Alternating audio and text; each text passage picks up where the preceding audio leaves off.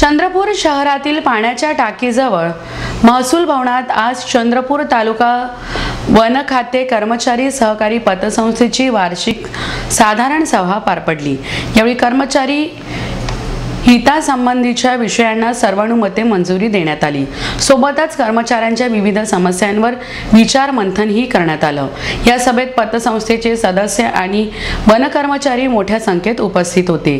चंद्रपूर शहरातील महसूल भवनात पार पडलेल्या वन खाते कर्मचारी सहकारी पतसंस्थेच्या वार्षिक सुधारणा सभेत महत्त्वपूर्ण विषयांना मंजुरी मिळाली।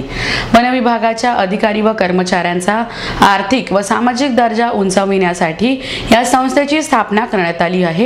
एकमेकांचा परिचय होणं, आचार विचारांची देवाणघेवाण होणं तसंच एकमेकांच्या सुखदुःखात सहकार्याची भावना निर्माण होण्याच्या दृष्टीने ही संस्था स्थापित झाली असून या संस्थेची वार्षिक सुधारणा सभा आज घेण्यात आली। यावेळी मंचावर सभाध्यक्ष म्हणून रमेश ठेमसकर तर प्रमुख अतिथी म्हणून संस्थेचे अध्यक्ष संतोष अटकरे, दीपक हिवरे, राजेश पिंपळकर, महेश पानसे, दर्शन गहूकर यांच्यासह अन्य पदाधिकाऱ्यांची उपस्थिती होती।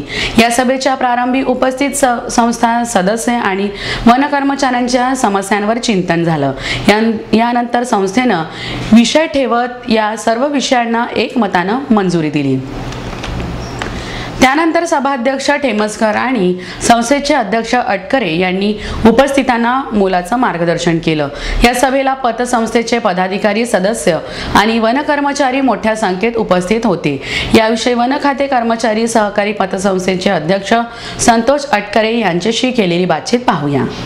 कोणत्याही कर्मचारी पतसंस्थेचा अध्यक्ष म्हणजे मी समजतो की समस्त कर्मचाऱ्यांच्या हिताचं आपण योगदान या ठिकाणी देऊ इच्छितो।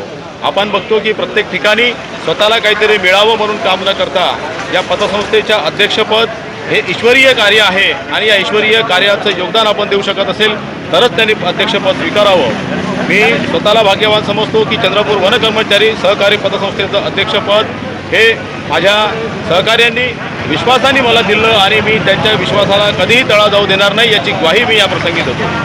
वार्षिक सभेचं औचित्य साधून वर्षभरात केलेल्या लेखाजोख्याचा अहवाल आपण या प्रसंगी सादर करतो आणि सर्वानुमते वर्षभरानंतर सर्व सभासद एकत्र येऊन या सोहळ्याचं आपण स्वागत करतो, एकत्रित येतो।